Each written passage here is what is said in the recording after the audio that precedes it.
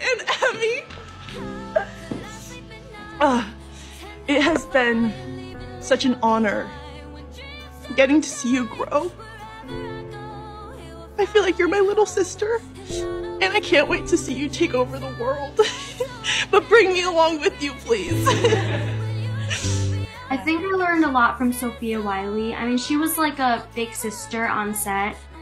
She's the sweetest ever. I can't even, but yeah, I learned a lot from her. I mean, one of the things I learned was, I think, to sound very natural and just to have fun. She taught me that you don't have to be serious all the time, and that if I ever needed her, I could go to her and, you know, ask her for some help. But she told me that you shouldn't always be serious, you know, just be natural with it and just chill out, chillax.